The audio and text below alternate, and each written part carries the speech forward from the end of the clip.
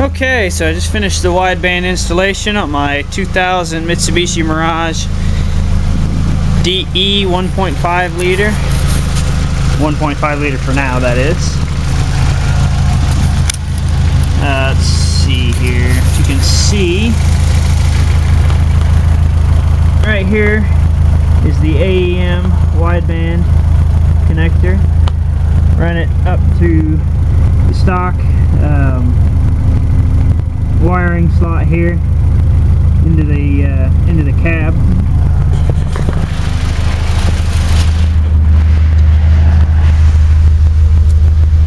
And here's the gauge position. It's kind of, AFRs are kind of all over the place right now.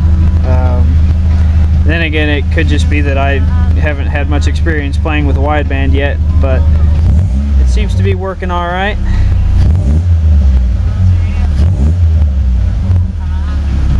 So anyway,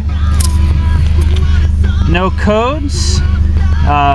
The rotary dial on the back of the gauge is set to P4 for stock O2 emulation, and run to pin 76 on the ECU. So everything's good.